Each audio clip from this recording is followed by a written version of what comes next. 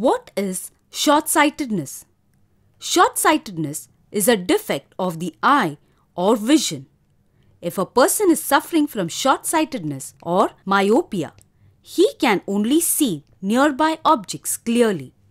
The person can see a nearby object clearly because the image is formed on the retina. But he cannot see a far-off object clearly because its image is formed in front of the retina. Short-sightedness cannot be cured but can be corrected by using spectacles with concave lens.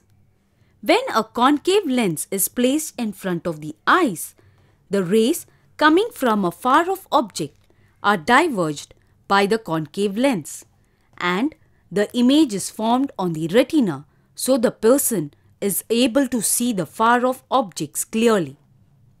What is long-sightedness? Eye is an organ of vision.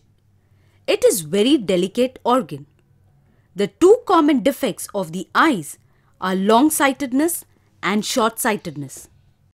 A person who can see far-off objects but cannot see nearby objects clearly is suffering from long-sightedness or hypermetropia. A person sees a far-off object clearly because its image is formed on the retina, but cannot see a nearby object clearly because its image is formed behind the retina. Long-sightedness cannot be cured but can be corrected by using spectacles with convex lens.